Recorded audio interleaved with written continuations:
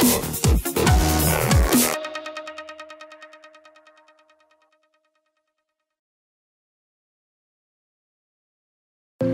alrighty, friends and neighbors, Bob Ross here, and today we're going to go to the scenic views of Colorado. We're going to paint some trees, we're going to learn about life, so why don't you join me? Alrighty, well, let's get down to it. First thing we got to do, grab a little hand sanitizer, sanitize our hands. It's the most important thing right now. A clean hand is also a clean canvas. Blank canvas, as I like to say. So today, we're going to start out with a simple tree. Now what you do want is, different patterns along the way.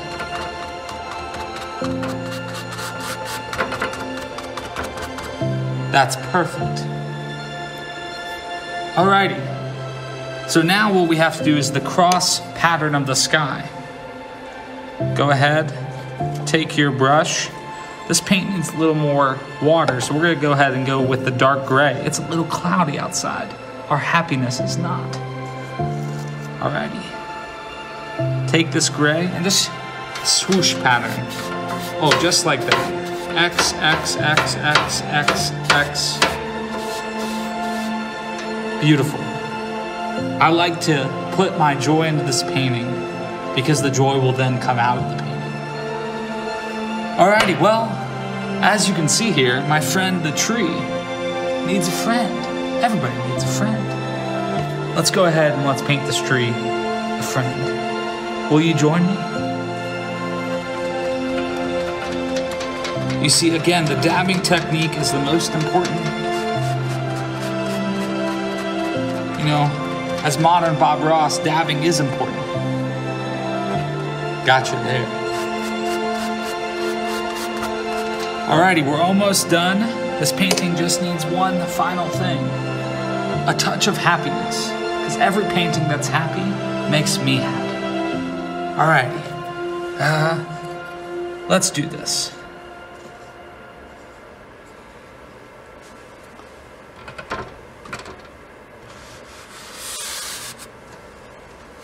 Perfect. You see, today we were able to make a masterpiece. And I hope you're able to make a masterpiece too. You see, we're all art and we're all joy. Have a lovely day, friends. I hope you enjoyed this from your living room. So have you guys ever been to Morgan's Canoe? All right, a couple of you guys have. And so Morgan's Canoe, it's a place not too far from here on the Little Miami River. And it's a place you could, go to canoe, kayak, do your thing on the river. It's a great time. And so me and my coworkers had a fun day. And so we went to Morgan's Canoe. And I was pumped because my parents had kayaks. And so I was really excited to get to go kayak down this river. It was a warm, sunny day. It was going to be great. And so our whole group got down there and we started down the river. And our leader, his name's Tim. Tim was guiding us, and we get to this certain point where there's this tree overhanging on the river. And Tim is like, yo, let's jump off there. And I'm looking at this tree and thinking, no way. I mean, this tree does not look that big. It does not look like it could support anybody's weight. And I'm thinking, the water is not that deep. I stuck my paddle down. And no, it wasn't that deep. And so you're crazy. No way, Tim. And he says, no, I've done this before. You got this. Okay, I'm a little confused at this point because nothing adds up. The tree, the depth of the water, nothing makes sense. But unfortunately, I fell under peer pressure and decide I'm going to go. I'm going to do this thing. And so I get off my canoe, my buddy in my canoe is holding it down, and I start climbing up this tree. Mind you, my feet are wet, and so it's a little slippery, and I am shaking because I'm still not sure about this tree. And I climb up and up and up and up and up and up, until I get to basically the very top. And I look down, and I'm thinking, there's no way. I mean, there's no way. This is several feet off the ground. There's no way this is going to work. On the bottom, I can look at Tim and see him saying, do it, do it. I'm not sure if I want to do this or not. Now, the tree did hold me, so I'm thinking, okay, you know, maybe he has, you know, he's done this before. That makes sense. Okay, you know, what's the worst thing that can happen?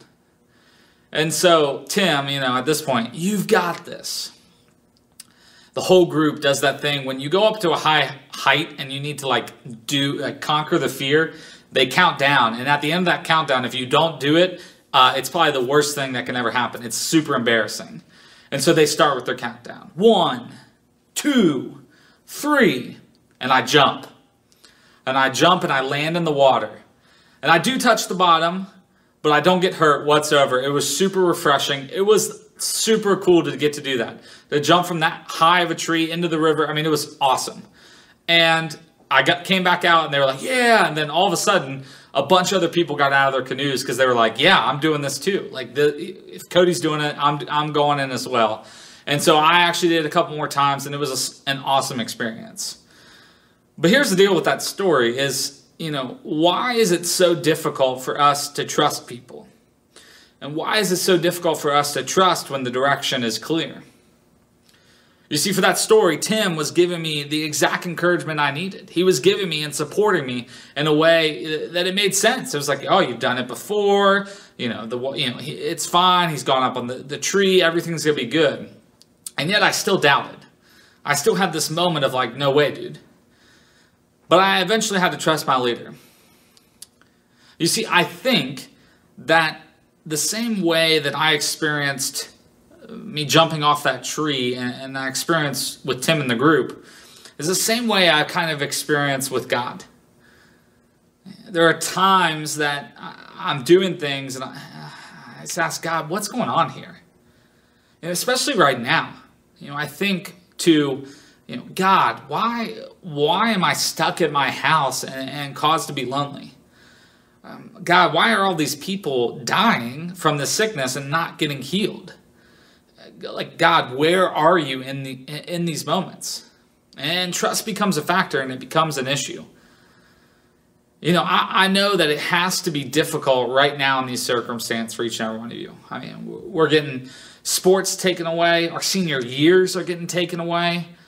Different activities that we've been able to do. Our friends getting to hang out together. All that's gone. And a lot of times it chalks up to this sadness or, you know, this unhappiness with the current space. And God, I just want life to be normal. And so for you guys, I know that trusting is difficult. And so I want to experience a story today that's kind of going to change our opinion on this trust and to see if we can also trust in God. So let's do this. So last week was an important holiday for Christians, and that was Easter. And so Easter is this time where we celebrate just the resurrection of Jesus. You know, he died for you and for me, and he defeated death, and it completely changed the world. I mean, sin was no more, and the grave was defeated. I mean, all of these things, Jesus gave us the power of eternal life, and all we had to do was say yes to it. And all we have to do is say yes to it. So in the following days, I mean, you can see here the disciples witnessed some amazing miracles. The disciples, along with some woman, a lady named Mary, actually got to witness this amazing thing of the tomb being empty. And they actually got to witness Jesus in the flesh down to them. And so the disciples get to see this amazing miracle happen. And so what we're going to do is we need to turn to the story of Thomas. And so if you can, turn with me to John 20, 24. That's where we're going to be today. Go ahead, turn there. If you have your Bibles, go ahead and do that. So up until this point in the Bible, we actually know very little about Thomas. In reading and looking at some other things, in the book of John, Thomas is only mentioned 2 other times. And in the entire New Testament, we can only see Thomas present in several stories, but his quotes, his involvement with the stories is very little. And so this is really the first big story of Thomas. And Thomas His name actually means twin, and so Thomas was one of the disciples that followed Jesus around and was listening to his teachings and was again going to start the church. And so what we need to do, we need to pick up in the story of Thomas. And so let's pick up together in John 20. John 20, go ahead and turn there, 24. So again, the disciples had seen Jesus before. And at this point, they're talking to Thomas. So in 24, it says, "Now Thomas, also known as Didymus, one of the 12, was not with the disciples when Jesus came. So the other disciples told him, 'We have seen the Lord.' But he said to them, 'Unless I see the nail marks in his hand and put my finger where the nails were and put my hand into his side, I will not believe.'" I will not believe.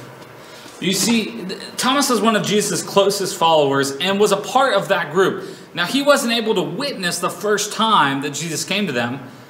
So when they tell him this, you would think that Thomas would believe them. He had seen countless miracles, had seen tons of other things. And in this story, Thomas decided not to jump. Like I jumped off the tree. Thomas decided not to jump. And so he had this doubt that was filled within him.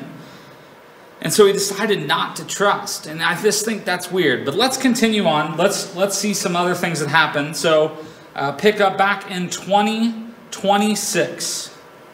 A week later, his disciples were in the house again, and Thomas was with them. Though the doors were locked, Jesus came and stood among them and said, "Peace be with you." And then he said to Thomas, "Put your finger here. See my hands? Reach out your hand and put it into my side. Stop doubting and believe." And Thomas said to him, "My Lord and my God." Then Jesus told him, "Because you have seen me, you have believed. Blessed are those who have not seen and yet believe." You see, this story doesn't make any sense. It doesn't make any sense. One of Jesus' closest friends had this big moment of doubting. After hearing all the stories of Jesus saying, the Lord's going to come back and be made new, and this resurrection's going to happen, and knowing that that was going to take place, Thomas still was filled with doubt. And there was this moment of questioning. And take note, you see, Jesus, he takes 8 days to respond to Thomas's doubt. Jesus comes back 8 days after Thomas initially has this moment of questioning. And yet, Jesus picks right back up where the conversation left off. Thomas said, "Unless I see the holes where the nails were caused in his hand," Jesus picks right back up there. Says, "Peace be with you. Touch my hands. Touch where the spear was stabbed into my side." And I got to ask, what do you think Thomas was feeling in this moment? I mean, seriously, do you think he actually reached out and touched Jesus' side? Do you think he actually reached out and touched his hand? And he touched the marks on his body? And I can only imagine the wealth of emotions that were going over Thomas in this. I mean, he had to have just been overwhelmed completely. You see, Thomas, he fully, reached into this grasp. Like the emotions finally hit him, and he's like, "This is Jesus, like my Lord, my God." And I'm sure that doubt turned to faith, and those faith probably turned into tears, and those tears turned into a fire that couldn't be stopped. So have you ever felt like Thomas? You see, I know I have. And there's been plenty of times in my life where I've just wanted to say, "God, where are you? God, show me something. God, why haven't you responded to me right now? God, I feel like I'm completely lost and you're nowhere to be found." I'm telling you that those questions in my life, when I've asked God that, have turned into answers, and those answers have turned into faith, and that faith has helped change my life forever. You see, I chose to trust the voice that God was telling me. I chose to trust that. You see, God doesn't want you to struggle. He doesn't want to walk around with your pain. He doesn't want you, or he doesn't want you to feel that pain. He doesn't want you to know, or he doesn't want you to think that he's not listening to you. He is. Gosh darn it, he is. He's listening to you. He's listening to you every single moment. He's with you and walking through every decision that you make, and he's right there along your side in your anger and your pain and your sorrow. We ask, and he may not deliver right then and there, but see, for even Thomas, he waited 8 days. And I'm telling you, Jesus is going to respond to us. And I promise that answer is coming as long as we trust. You see, trust, it takes so much.